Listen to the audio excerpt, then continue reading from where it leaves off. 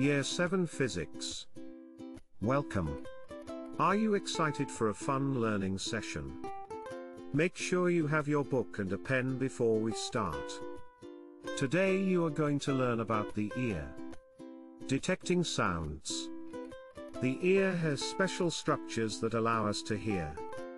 The outer ear acts like a funnel and filters sound waves towards the ear canal. The eardrum is a thin membrane that stretches across the ear canal. When the sound waves hit the eardrum, they cause it to vibrate. There are 3 little bones in the inner ear. The first of these, the hammer, is just resting on the eardrum. As the eardrum vibrates, it causes the hammer to vibrate too. The hammer then passes the vibrations onto the next 2 bones called the anvil and the stirrup. As the vibrations are passed along, they amplify. The anvil then passes the vibrations onto the cochlea. The cochlea is full of liquid and the vibrations cause the liquid to move. The cochlea also has tiny hairs growing inside. The vibrations of the water cause these hairs to be stimulated and generates electrical signals called impulses.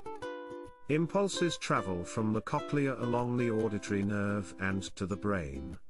The brain processes the impulses and translates these into sounds. The loudness of a sound can be measured with a sound intensity meter, and the unit of loudness is the decibel. Loud sounds can damage the ears. For this reason, it is necessary to be careful when listening to music on headphones, and if you are going to be spending any time in a very noisy environment such as a concert, it is often beneficial to wear hearing protection.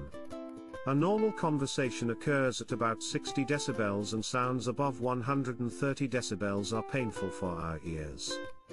The range of hearing varies from creature to creature. Hearing ranges are measured in hertz, and humans can hear from around 20 hertz to around 20,000 hertz. Sounds that with lower frequencies than 20 hertz are known as infrasound, and those with frequencies of more than 20,000 hertz are called ultrasound. Different species have different hearing ranges. Ear protectors work to absorb some of the energy of the sound waves. If too much energy is transferred to our ears, the eardrum can rupture or burst, or other parts of the ear become damaged. Microphones work in a similar way to our ears. Inside the microphone, there is a diaphragm that vibrates when the wound waves touch it. The electrical circuit in the microphone takes the vibrations and convert them into current.